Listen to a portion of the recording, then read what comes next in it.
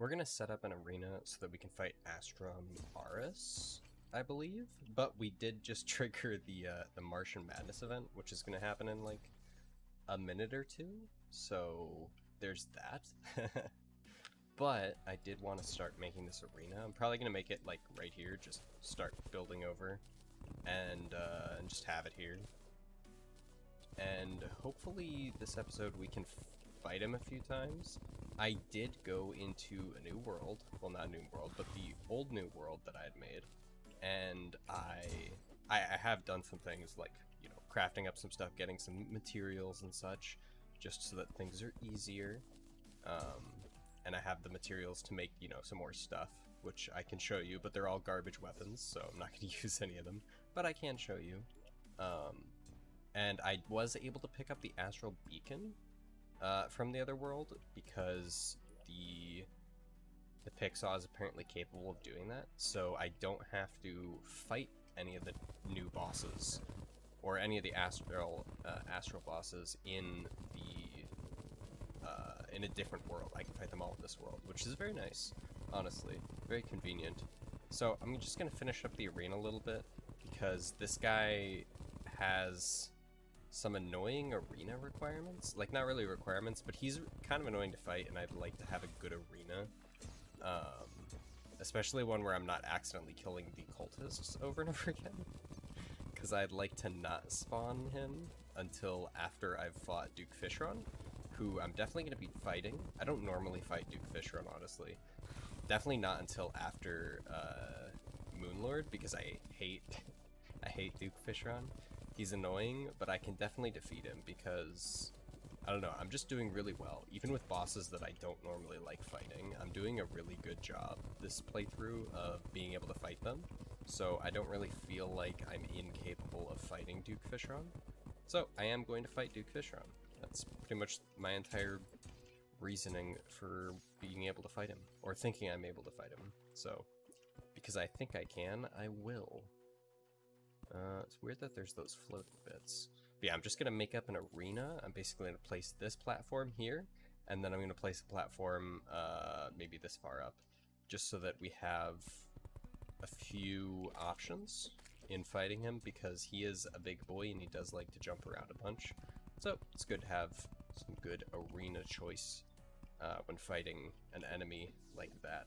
But hopefully he doesn't get enraged when he leaves the area, because this guy jumps so high and he goes all over the place that it's like, how do you keep him inside the arena? Or how do you keep him inside the biome specifically? We're probably gonna make it a bit higher than that. Maybe like there. Because this guy does jump like massively high. And I don't want to deal with him. He's like double golem.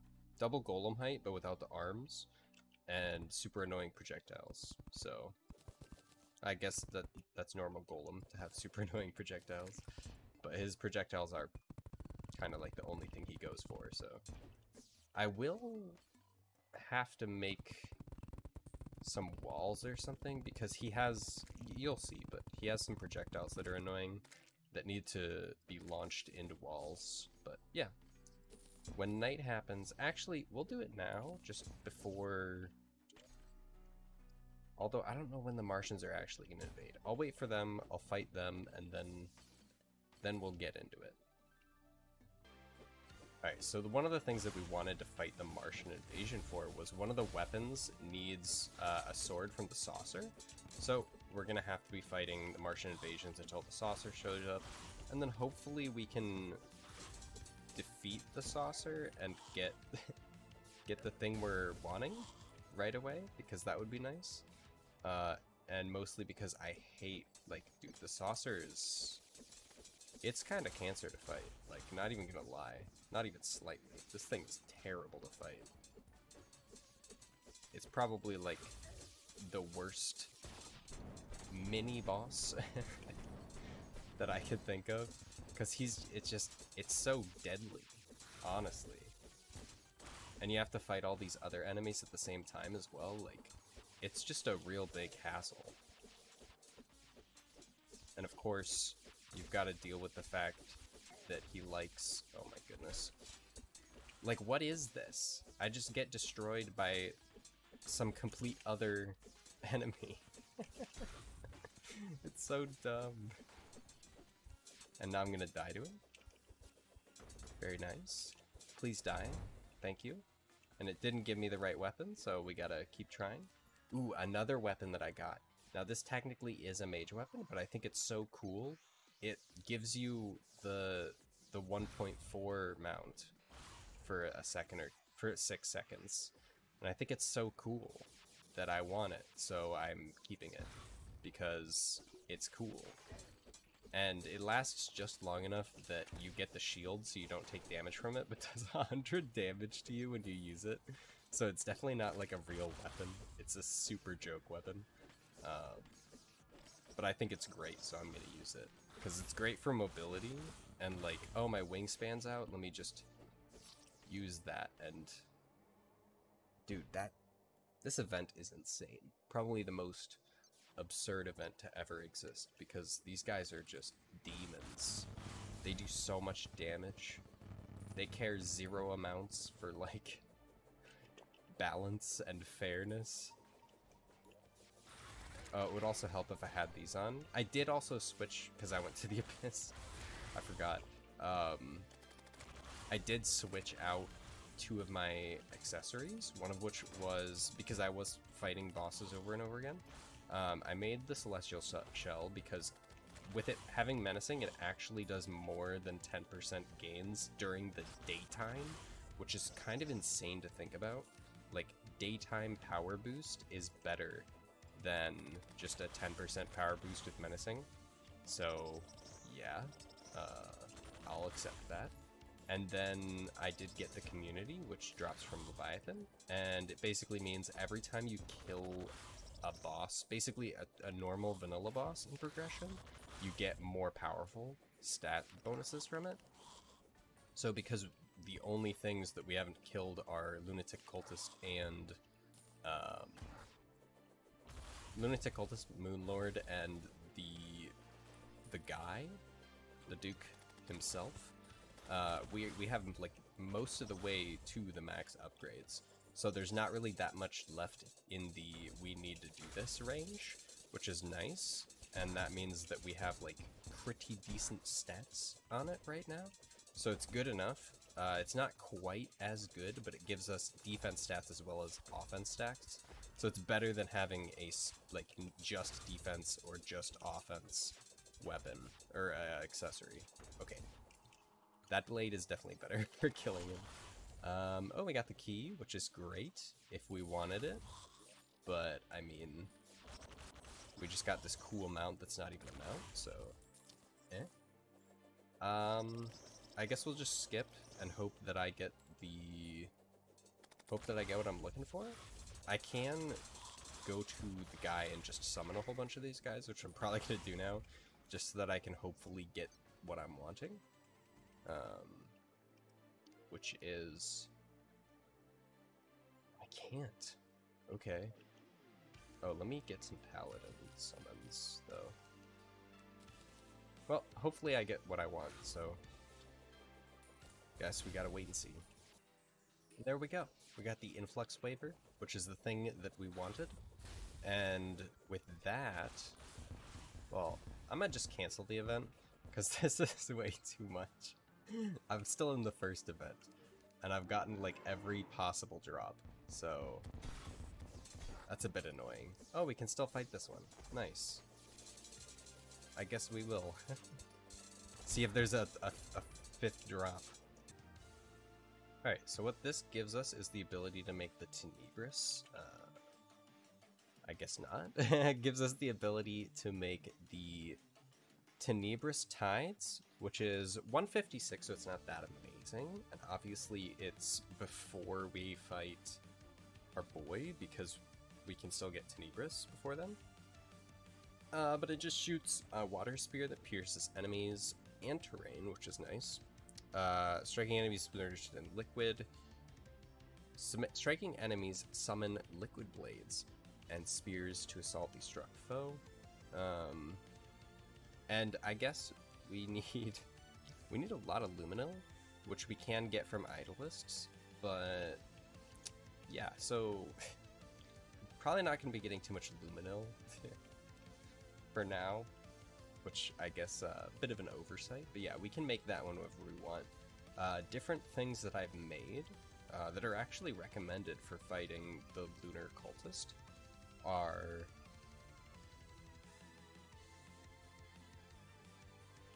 Legendary Omni Blade, which I thought would be cooler. I'm just holding. You can kind of like cancel it and only hit the first few frames, which is kind of sad. But you can't direction it, only left and right. And yes, the swing is where it hits, so it's pretty accurate. We got Blade of Enmity, which doesn't have any specific things happening to it. It's just a true melee. But we can upgrade it into the Animus eventually, like way later.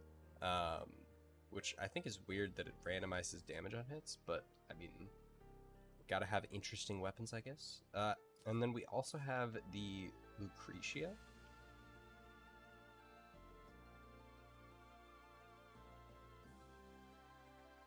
The Lucretia?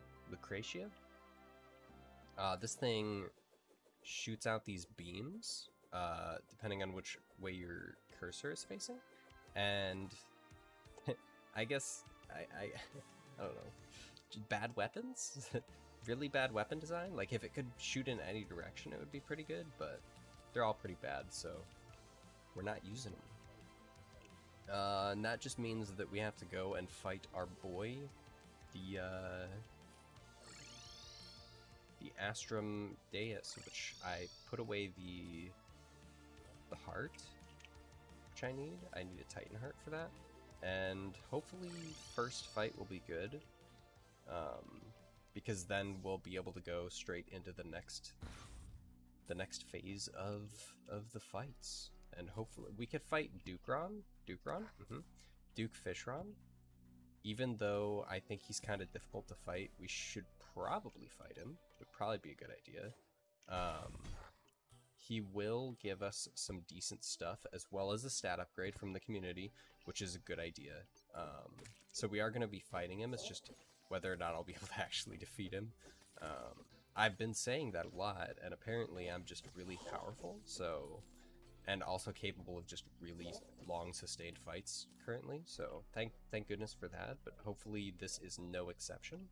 This fight does require us to fight him at night, so we only have the 10 minutes to fight him, but it'll be totally fine. He's a piece of cake. He's so easy. Let's die to him. Alright. Nice little summon animation here. And here he comes. Oh, it's the worm. Oh no. I thought it was Astrum Aris, not Astrum Deus. I'm fairly certain we'll die because Astrum Deus is OP. And this is supposed to be Astrum Aris, is it not? Is it not supposed to be Astrum Aris? That's not what I'm looking for. I'm looking for this. We're supposed to be fighting Astrum Aris, not Astrum Deus. Astrum Deus is after Moonlord? Before Moonlord. Alright, so it's not too late. Like, we're not too early on this, but we're kind of too early on this. Like, let's be real. If we die to this guy, we're supposed to be dying to this guy because he's overpowered. And he's a worm. He's a modern worm. And all the modded worms have the ability to make it so that if you have a weapon that hits multiple times, that the weapon sucks, which I think is... And he keeps hitting me with the reversal attacks, and the reversal attacks, he does those quite often. So I need to stop sucking and get good, and hopefully then I won't get wrecked. But it is nice having the celestial, the power of the celestial stuff, because it kind of just, you know, every time you're fighting something at night, which is every time you're fighting something, unless you're fighting Providence, who's just OP, then you're gonna be fighting stuff at night and you're gonna get that buff, which is nice. This guy just, he won't stop. Yeah. I should have made a third set of platforms, because he does really like to do exactly what he's been doing, which is annoying. Because, ow. Yeah, you're just gonna get to the point in which you just start taking way too much damage. He's jumping on you, and he's shooting projectiles that you need to be far away from him to be able to dodge. We're gonna die. Woo. Having that healing over time is nice too, because all the damage over time effects are very annoying. And in my opinion, it is just nice having a little bit of healing. Maybe not the level of healing that I was getting, just because 8 HP every time I hit something. And then all of these other attacks here are also homing in on me, which is annoying. But that's totally fine. It's not as bad as the planets. Hopefully, with a little bit of luck, we cannot die to Astromars, and we can kill him. We have 15 seconds left on Potion, which is not bad at all when you think about the fact that we just have to dodge a little bit, and we dodged enough that we didn't get destroyed, so we're good. We won. Honestly, as soon as you get that, you know you won, in my opinion. If you get that late in a fight, like, you won. Ooh, we got a Hallowed Key. Very nice. I don't know if that's guaranteed, but that's probably guaranteed because, because we weren't in the Hallowed biome when we killed him. So things that he could have dropped, can drop, we should open the bag and see. He didn't drop our weapon, which sucks. What he could have dropped was Nebulash, which I don't know if it's necessarily recommended after Golem, but it was recommended for Golem. But obviously I don't want to fight this guy before fighting Golem. Like, let's be real. I guess that's it. But it's, you know, a whip sword that has particle explosions, which is cool. Explosions are cool. But this rogue weapon is actually, like, really cool. It sucks that, like, it sucks. But yeah. Rogue weapons are weird because you need to wait for stealth strikes for it to work correctly or as good as possible. And we can cosplay as Loki now, which is nice. Sorry, Red. Loki's cooler. We'll get the Astrum Aris out, and he gives us Aris cells, which I'm pretty sure they're crafted, used to craft some things.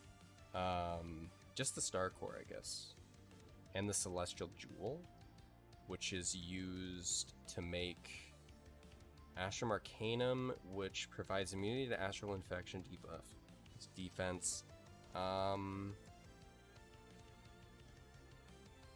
Is that it? Boost life regen while under the effects of damaging debuff. While under the effects of damaging debuff, you'll gain a lot of defense. Teleport to a random location while no bosses are alive. Oh, that's cool that it just TPs you anywhere. It's actually nice. I was hoping to get a teleportation potion, but I realized that they're, like, impossible to get. Astral Injection gives mana sickness and hurts you when used, but you regenerate mana extremely quickly, even while casting and moving spells. Oh, that's cool. That'll be great for when I decide to do a mage playthrough before it goes to 1.4. Ooh, we got Loki's Die. Oh, that's so cool. Better than the shield? Better than the shield. Can we put it... Honestly, kind of want it on my chest. Yeah, that's cool. I've never seen a die before for a dev. That's cool. Starlight Fuel Cell. This will increase our adrenaline mode damage by another 15, as well as the damage reduction by another 5, which is amazing. I love it. Love to see it. 10 out of 10, the best. And we also got Astrum Aris, a Titanic cyborg infected by a star-born disease expelled from the belly of an ancient god. You know, just the usual stuff in Terraria.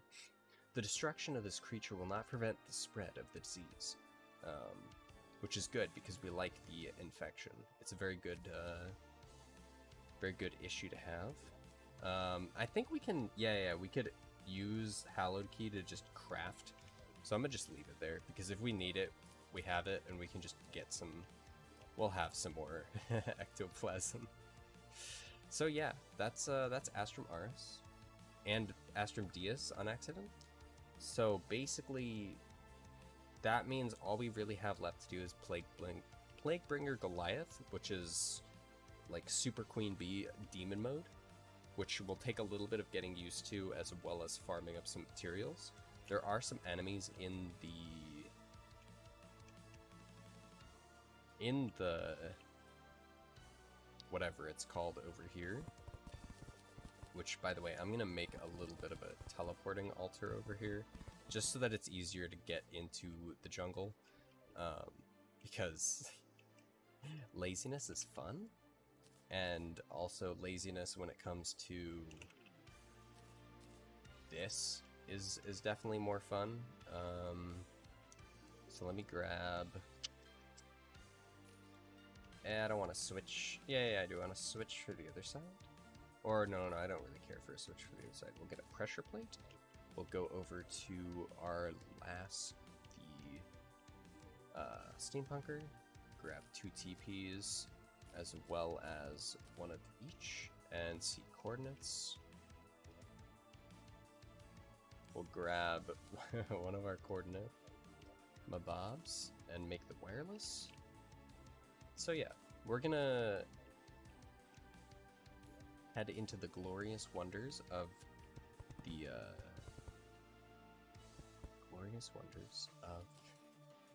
I'm losing it already, which is not good, because I've been playing Binding of Isaac a lot, and I've been getting annoyed at Binding of Isaac, so I'm wanting to play Terraria, but I don't want to play it and just not do anything productive.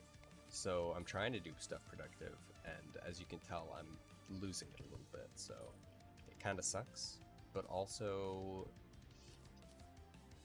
2 things. First, nobody's watching, so it doesn't really matter, in my opinion, how good the quality is.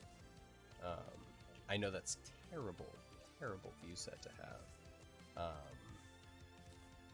but if nobody's watching, nobody will know. First off. Second off, my quality will just get better and better as I get better at talking, and I think that's better than a lot of other fake quality things that people try to get going in their videos. So I think it's okay to be a little bit more lazy and accept the fact that, like, I'm gonna be a little awkward, and that's just how it's gonna go. Hopefully, we'll be able to have some nice fights, some really fun fights before the series is over, and I'm gonna switch over to probably a different mod, honestly. Not limit myself to 1 weapon. Hello. And instead of limiting myself to 1 weapon, I'm going to limit myself to basically 1 mod that changes gameplay. Obviously, I'm going to keep all the quality of life mods. Like, I haven't played through all of 1.4 because I know that I need a trapper bolt for something. Because I've actually decided that I don't want to... I need life fruit. I've actually decided that I don't want to deal with normal inventory stuff. I know that I can play 1.4 alpha with alpha TMod loader with magic storage, but I'd seen that it had some issues before I even like installed it. So I was like, I don't really want to deal with like all these issues. I want to get in there when it's more kind of guaranteed to work. As you can see, we got our little Plaguebringer guy down here, and we gotta fight Plaguebringer enemies so that we can get plague cells. And when we get enough plague cells, we can craft the abomination. And this bad boy requires 20 plague cells, so it'll take a little bit of our time, but without too much of a wait, I'll be able to fight Plaguebringer, and that'll happen in the next episode, just because this one's taking a little bit of time. I could cut it down a little bit, which I probably will, because we're at almost 30 minutes right now. I will cut it down a little bit from the just normal amount by getting rid of some Astrum Deus fight, just because I wasn't supposed to be fighting him, so it doesn't really mean I need to be fighting him. So yeah, just gonna be a bit of a wait around, see what happens. We killed a boss this fight, you know, not too much stuff happening, but just enough. So yeah, I'll see you guys in the next episode. And yeah, the episodes might take a little bit to come out just because I have to feel like editing it as well. And I need to try to actually edit them rather than just minorly edit them, because accidentally letting a few coughs through in one of the episodes kind of gives me like scared vibes, like, oh no, I let a cough through. There's a moment where I just cough really loudly. So yeah, I'll see you guys in the next episode.